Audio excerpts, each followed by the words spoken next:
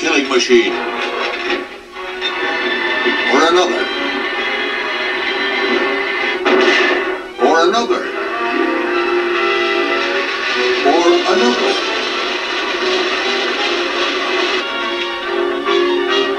And a familiar hero on the ground. In the air. Or on horseback.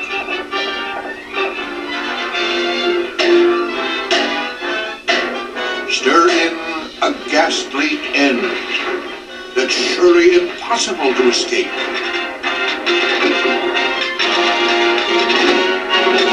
Add action. Add passion. Film it on a shoestring at breakneck speed. And you've got the recipe for the Republic Pictures story. A look at one of the best-loved studios of Hollywood's heyday.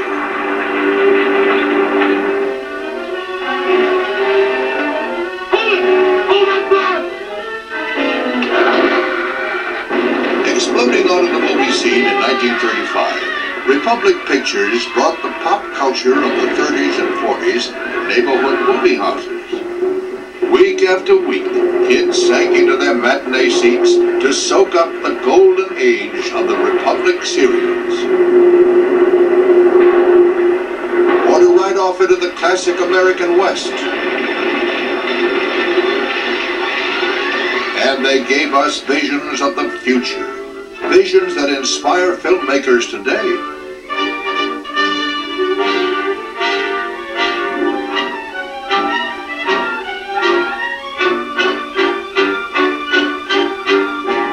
This was a studio that dollar for dollar packed more movie onto the screen than the majors could believe.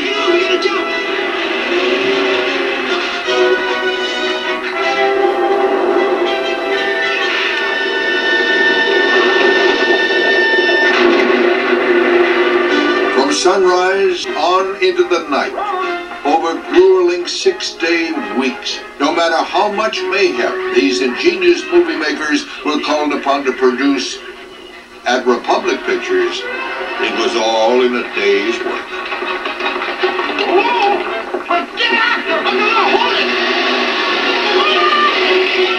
Republic Pictures was a little studio in the San Fernando Valley where movies were made family style.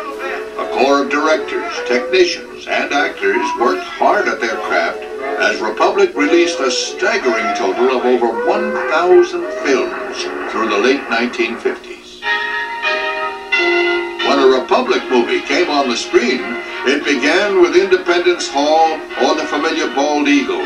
But after the logo faded, nearly anything could follow. From Hillbillies to Macbeth. From caves to the concert hall.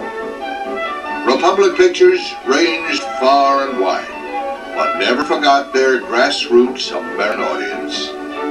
This was a studio with an attitude. It was bold and proud, like its foremost star.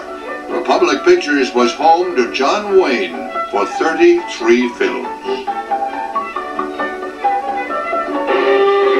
Always inventing, Republic brought a song to the West with its first major singing cowboy. You want me to want you when I'm in love with somebody else. You expect me to be true and Where's that voice? Where's that voice? It came from out here. Republic brought action, adventure, and escape to neighborhood movie houses across America. And they brought it with style.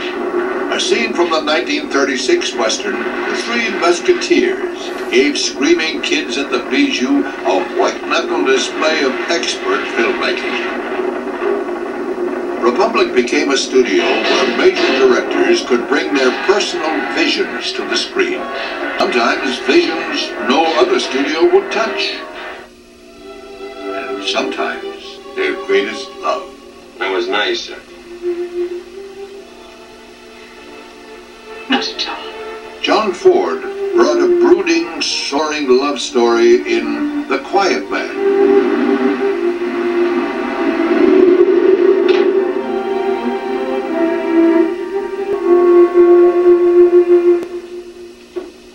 Nicholas Ray gave us Joan Crawford with a gun in Johnny Guitar. Come and get me, Mr. McIvers. We don't want no shooting, dear. Alan Kwan showed the hell of war in Sands of Iwo Jima.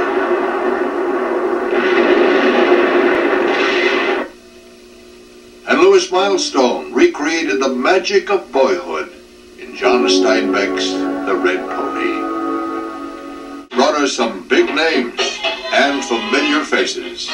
Duke Ellington, Barbara Stanwyck, Victor McLaughlin, Robert Mitchum, John Carroll, Gail Russell, Louis Armstrong, Fred McMurray, Mickey Rooney, Claude Rains, Ernest Borgnine, Vincent Price, Myrna Loy, Errol Flynn, Anne Sheridan, Claire Trevor.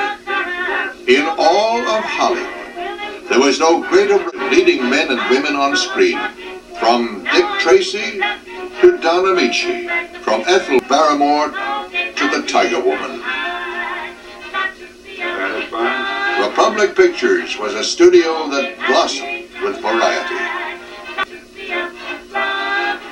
It knew what its audience wanted, and it delivered the goods. Our story begins on the old McSennett lot. Republic Pictures took over the little studio surrounded by orange groves in the fall of 1935. Republic Pictures was the brainchild of a self-made film tycoon named Herbert J. Yates, a Brooklyn-born kid with a talent for making money and a gambler's spirit. Republic movies often portrayed the mogul behind the desk. Get 2,500, say you get 2,000. Here we go. You lose. It's 2,000.